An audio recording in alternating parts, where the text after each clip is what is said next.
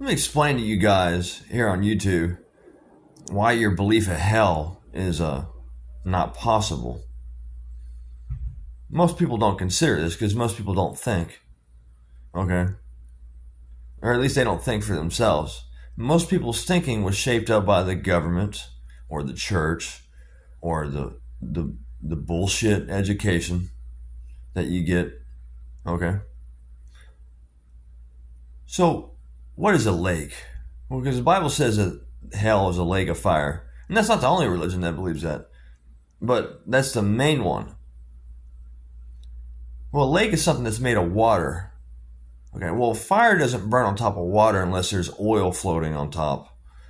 You could say lava. Well, lava turns into rock when it hits water. So, the Bible doesn't say a lake of fire with oil floating on top. It just says a lake of fire.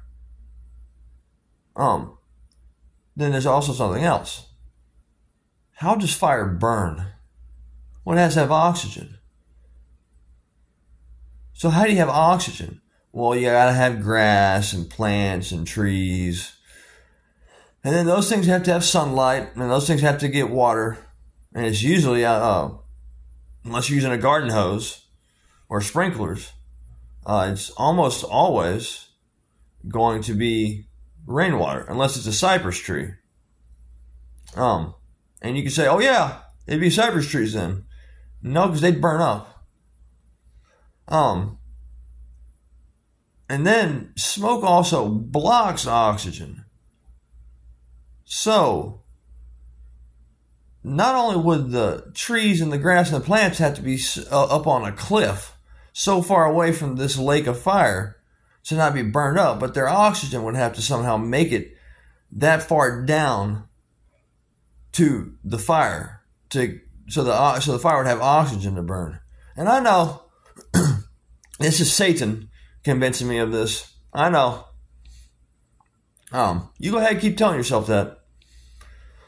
Because everybody's leaving it behind. Everybody's leaving these beliefs behind. They're bullshit.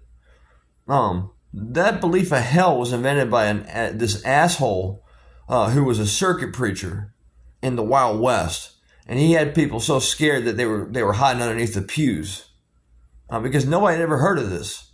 So your belief of hell being this horrible, evil, terrible place that you don't want to go to, came from that. Okay, something that was formed less than 300 years ago. So, if you're worried about hell, don't worry about it.